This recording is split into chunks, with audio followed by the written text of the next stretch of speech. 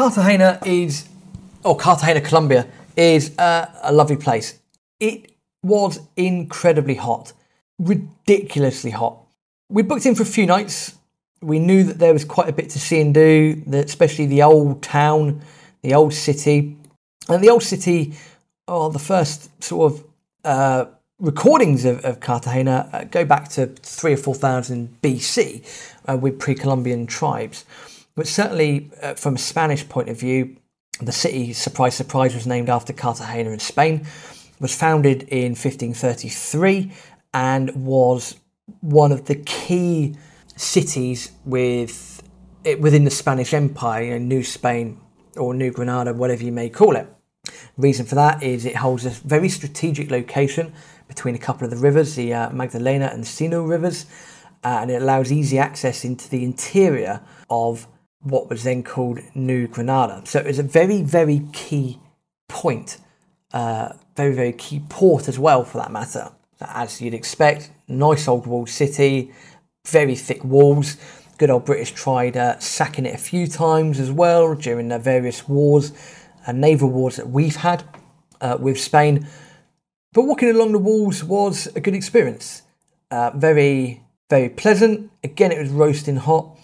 The first day I remember getting up and it was, I kid you not, at 7 o'clock in the morning, it was about 41 degrees.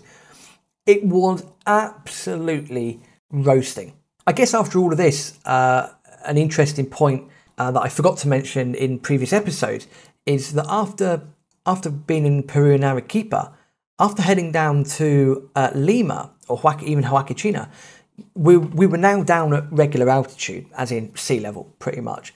And the amount of energy you got from being at sea level was brilliant. I kind of realised how, being at such high altitude, how much that can take out of you. Anyway, back to Colombia, back to Cartagena. It's got a very Caribbean feel in terms of its climate. It's, I think the average temperature is about 30 degrees most of the year round. We spent the first day walking around the walls, looking at the old castillos, looking around some old churches. Now, Colombia is famed for its drugs, as you can well imagine. One thing that the hostel people said to us, and they were very clear about this, they said, if you get offered drugs on the street, if you get offered drugs at all, you just have to be very stern. You say no, you move on. You can get into all sorts of trouble if you accept drugs on the street, because you might get offered a little sample. These people then might march you off to a cash point. They might force you to get cash out. From there it can lead to all sorts of dangerous things. I think they'd even had reports of a few sorry people that had ended up doing that, hadn't paid the people and got killed. So all of these sort of, whether they're scare tactics, stories, whatever, the hostel were very clear. The hostel people were very nice. And they were very clear. And they said, do not accept drugs off the street. They also said, there's a very famous hostel down the road that always has like a Coke party on like a Wednesday or whatever it was. He said, you feel free to go, but again, you have to be very careful there. You have to be very, very careful with going there, purely because, anything can happen. After walking around the old section of town and having a view, we decided to go for a little bit of a longer walk and walk along the various sections of seafront. Why not? You're pretty much on the seafront. Now, at 42 degrees, normally, that's pretty hot at the best of times. No word of a lie, the sea was too hot to get in. I'm a toe dipper at the best of times. Aaron will back me up on that. I'm a toe dipper at the best of times.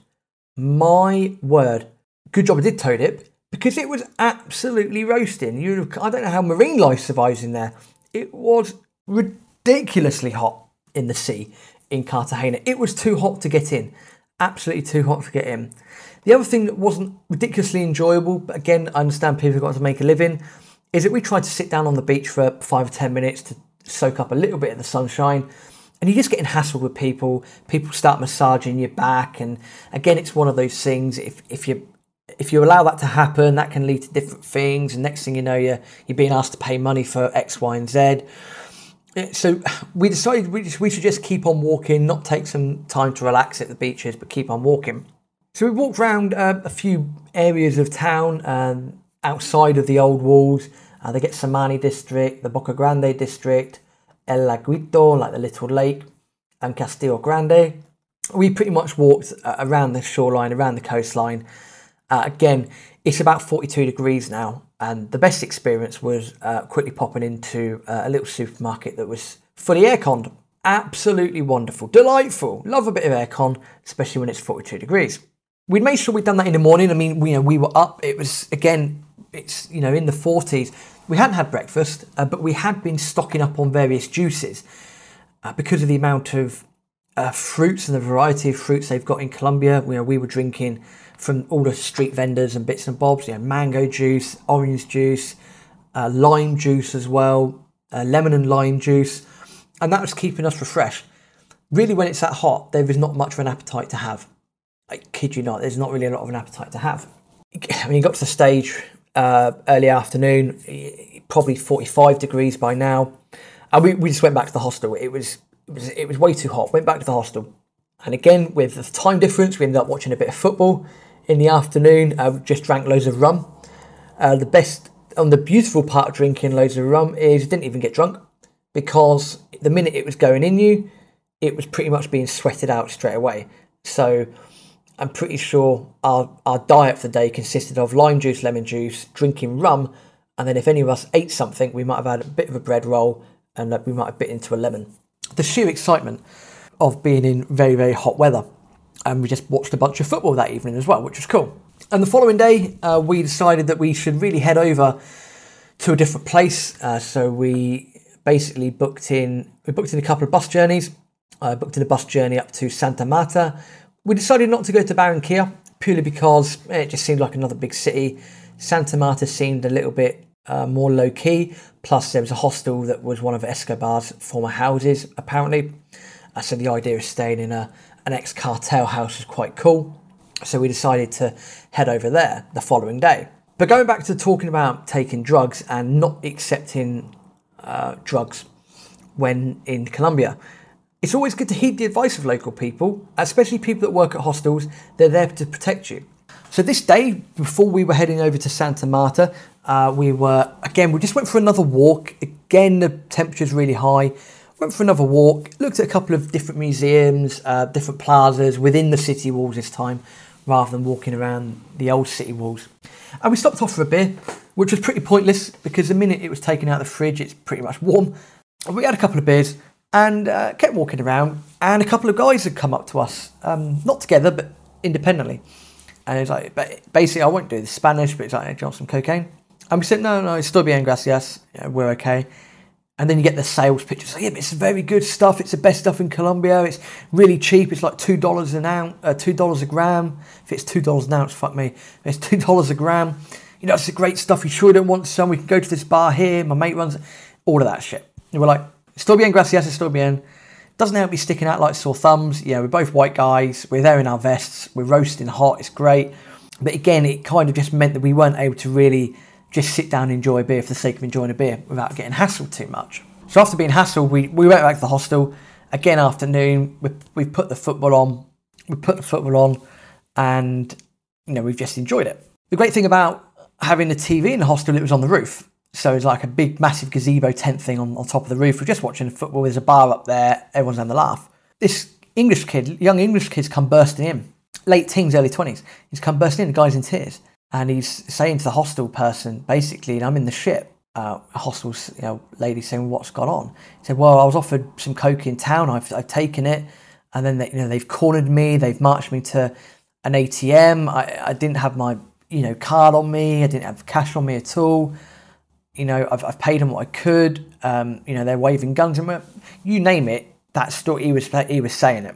So he's panicking. Poor lad's in tears. Aaron and I, he's like, well, is there anything we can do to help? And he's like, no, don't worry about it, but thanks for offering. I mean, secretly behind, we were saying, well, that's exactly why you listen to hostel people. You listen to people because that sort of shit then doesn't happen if you listen to what these people say. All of that being said, transpired that he basically was threatened at gunpoint, said that they would pretty much be coming to the hostel tomorrow and finding him then. Bit doom and gloom, I must admit. So the lady at the hostel ended up booking him a new hostel in a different town. I think he ended up going to Barranquilla. He had to be escorted out of the hostel from like the rear door, so no one would notice him. So he packed his stuff, he fucked off. Bless. I hope that kid's okay. But I mean, say he was in absolute tears, given everything that was going on. And that evening, that was Wednesday evening, we debated going to this famous hostel to the Coke party. We decided not to. The reason for that, it was too damn hot. We were still just on the roof, enjoying beers, listening to some music, having a laugh with a few other people in the hostel. The idea of being in a room full of people doing Coke and drinking and, you know, all of that shit just didn't appeal to us at that time. I'm sure maybe if it was a bit cooler outside, we might have done, but, you know, it was too nice an evening to do that. And the following day, when we went to Santa Marta over breakfast, we briefly heard some stories from a couple of people that had been to the hostel, the other hostel, the night before. And again, in reflection, we were glad that we didn't go. People had apparently turned up with guns. No one was injured to our knowledge. But yeah, there were a lot of issues apparently there that evening at the hostel. People under the influence and taking drugs. So we were grateful that we had heeded the advice of local people, heeded the advice of what to do and what not to do. As we said in time and time before in the travel series, normally you get a good recommendation. Normally it's going to be go to this place or do this or do that. Sometimes it's a case of don't do this and don't do that. This was one of those times where that was the case. We had to heed the advice. We did heed the advice, and we were quite lucky, really, at the end of the day, that we decided not to go to that party. That's Cartagena done. We went to Santa Marta. We went through Barranquilla. The most entertaining part of Barranquilla was pretty much going around the football stadium that they've got, which is on a main road, near the main road. I think it's I forget the name of it, but we went around in the football stadium anyway in the bus, and we ended up in Santa Marta. Made our way straight to the hostel. The hostel that was apparently an old Escobar place. Exciting stuff. And that's where we're going to pick up the story next time. We're going to pick up the story in Santa Marta. And you want to check in because we're going to talk a bit about coffee, some other things, and then we also head down to Medellin, home of the infamous Pablo Escobar. Join us next time. Hasta luego.